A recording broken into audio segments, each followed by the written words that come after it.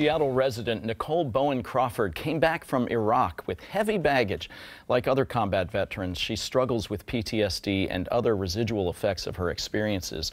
She's thrown herself into helping other veterans, specifically advocating in Washington for legislation that would make it safer for service members to report sexual assault. Along the way, Crawford has discovered a tool that helps her heal, and she's here to tell us more. Welcome, Nichole. Thank you for having me. What set you on this journey?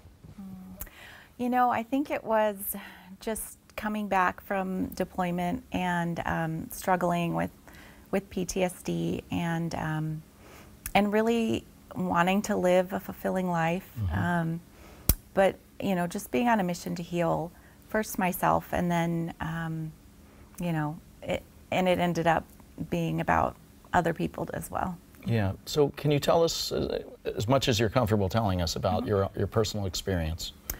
Sure. I was deployed to Iraq in 2003 when Operation Iraqi Freedom first started, and we were on the front lines the second day of the invasion. And I mean, I was in the combat zone for about a year. And during that time, I was sexually assaulted by a sergeant during night shift, and was advised to not report the incident. Mostly, and I had my own fear of retaliation, but it's just kind of baked into the system right now. And it's not a safe place to report sexual assault. So tell us about your efforts, what you're doing here at home, what you want to see happen. Right now, Senator Gillibrand is supporting a bill called the Military Justice and Improvement Act, which it's been denied and ignored. She's going to keep bringing it up year after year. But what the bill does is it makes it safe for service members to report sexual assault, so they don't have to do that within their chain of command. You make no secret of the fact that you have suffered from PTSD. Why is it that you are so comfortable sharing your story, or is it not a comfortable thing to share, but you have to do it anyway?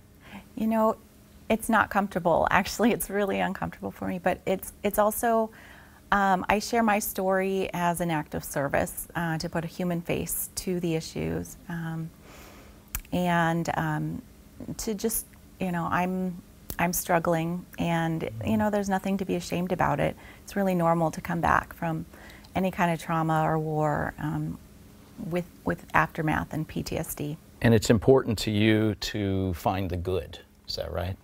Find the good that still exists around life. Absolutely, yes. You can always find the good. Tell us about your app. Gratitude Morning, yeah. I created a gratitude app that really is just about making gratitude really simple.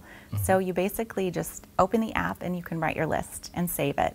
And it's on your phone 24/7, so, you know, keeping a gratitude list is really easy.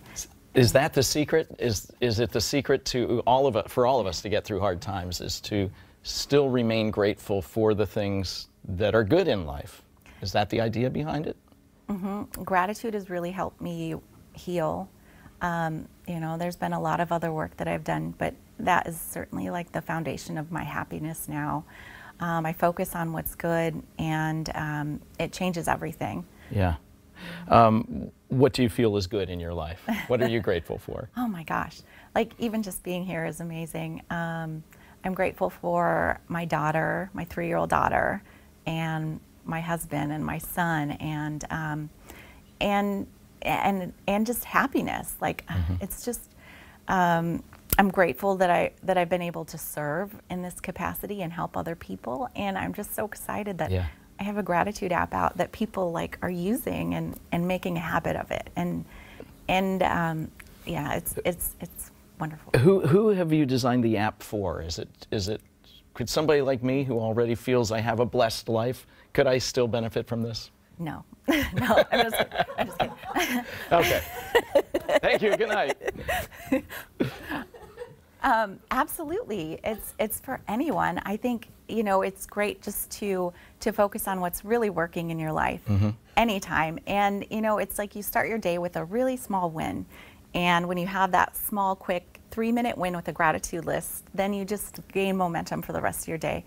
And so anyone can do it. Someone who's just starting out, you can just start with 3 things. You know, it doesn't have to be 10 or paragraph format.